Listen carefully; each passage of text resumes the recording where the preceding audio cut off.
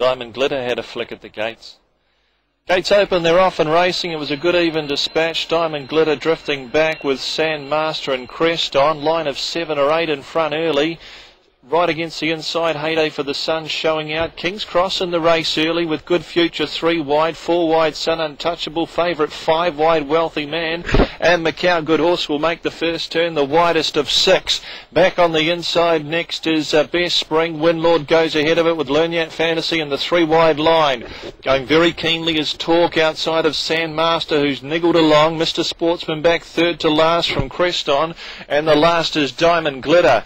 Towards the end of the back straight, there's only about 8 lengths first to last at the 700.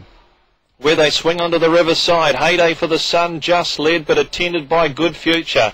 Sun Untouchables back in third, followed by King's Cross, getting a glorious run fourth. Macau Good Horse has had a very tough run. So too the favourite Wealthy Man, Lerniat Fantasy, Windlord, Talk as well back with Sandmaster, Mr. Sportsman. Best Spring is giving ground near the tail with Creston and Diamond Glitter. They pack right up. Heyday for the Sun, the debutante led. Good Future loomed up. King's Cross is now powering through between them with Windlord. King's Cross reached the lead at the 200 metres. Windlord's after it. Oh gee, Diamond Glitter's storming, and look at Mr. Sportsman out wide.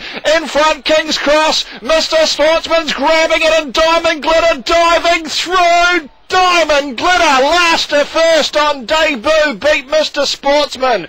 Third, King's Cross, then followed Windlord, followed by Sandmaster running on with Talk.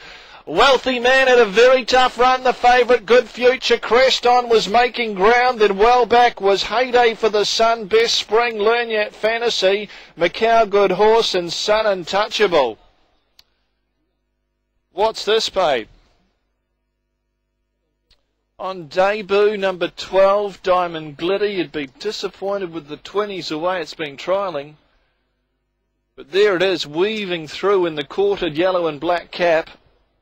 Lewis Corrales for Patrick Lee.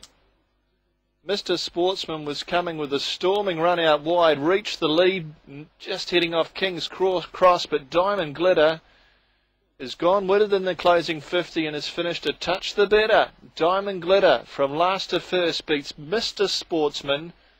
Third is King's Cross, ahead of Windlord and Sandmaster. Roll on the blows here. Number 12, the prize. Diamond Glitter is a 4-year-old son of Grandera at a perfumery. Gee, it's well related.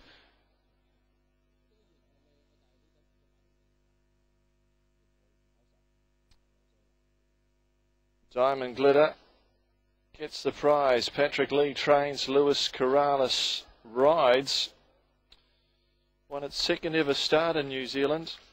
And looked like a stayer with a future. They were trying to qualify the horse for its connections to go to Hong Kong.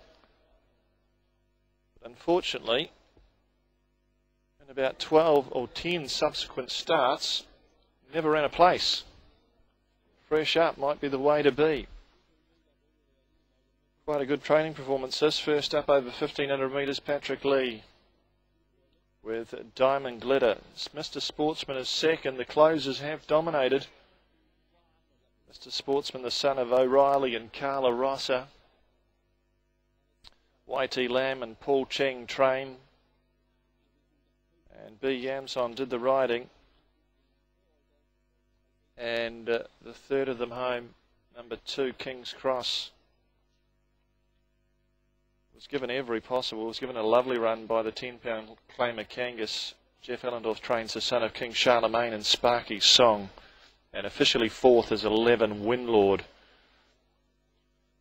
As we stand by for the dividends, the margin of victory is ahead, 3/4 of a length between second and third, and the run time 1:28.8.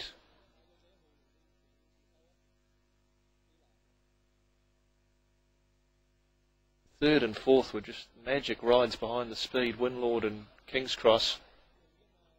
King's Cross, Cangas getting it down at the gates today.